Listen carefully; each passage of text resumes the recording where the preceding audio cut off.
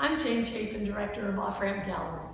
Welcome to the walkthrough of our exhibition, Thinh Nguyen, Composite-Trinity, on view at the gallery from September 13th to October 11th, 2015.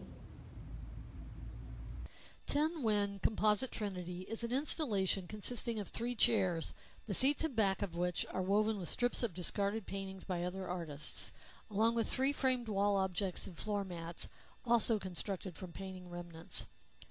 A costume which was worn by the artist during a 3-hour performance at the opening reception hangs on a wooden hanger on the opposite wall, along with a headdress, book, and paintbrush. The costume and headdress are made from painting remnants. The title on the spine of the book reads, "How Not to Get Rich." Nguyen states, "The destruction of the paintings is a form of creation in reverse. It decontextualizes pictures by abstracting them from their original contexts and associations." Nguyen grew up in a rural village of central Vietnam that had neither electricity nor running water. He had no art supplies, so he would pick up sticks and tree branches to draw on the ground. He was discouraged from following his passion for art.